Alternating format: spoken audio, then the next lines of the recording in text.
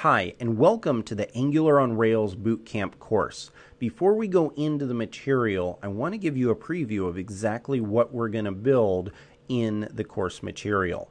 So here we have a freelancer dashboard, and this is going to be the application that we're going to create, and it is going to be an application that gives some resources to freelancers. It's going to include things like being able to have reference documents. Now, this may not seem like a big deal, except that these documents are actually coming in from a completely separate application. So in addition to creating this Angular front-end application, we're going to create two other ones.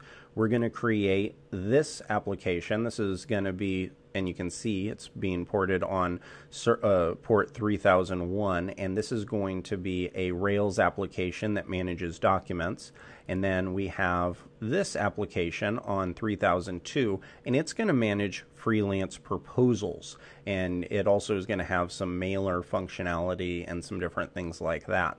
So we're actually going to build three applications, and the front end is going to be in Angular 2, and it's going to have things like this, where you can call all of your data elements dynamically. And a really neat thing about this is because it's Angular 2, we're going to build in the functionality where this data is going to live in real time, which means that if a new document gets added, the document will get added to this page and a user will see it without even a page refresh. So I'm going to walk through how we can do that, how we can have items that get added dynamically to the page without having to the user even having to hit page refresh or page upload. These are the kind of features that you see in all kinds of modern applications such as Facebook or Twitter, where something comes up on the screen without you even doing anything. And with frameworks like Angular, it makes it really straightforward in how to build that functionality.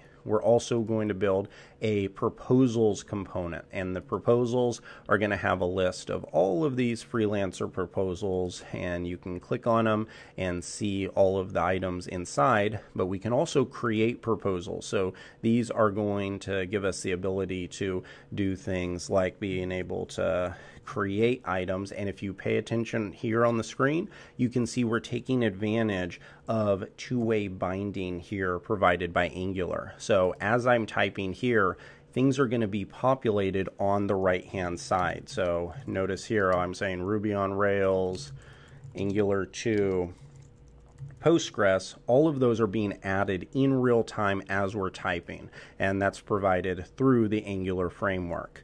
And we can even run calculations. So notice here I'm adding estimated hours at an hourly rate of 120, and that automatically generates our entire freelance bid. So we can run calculations all happening on a live basis, finishing it off with weeks to complete.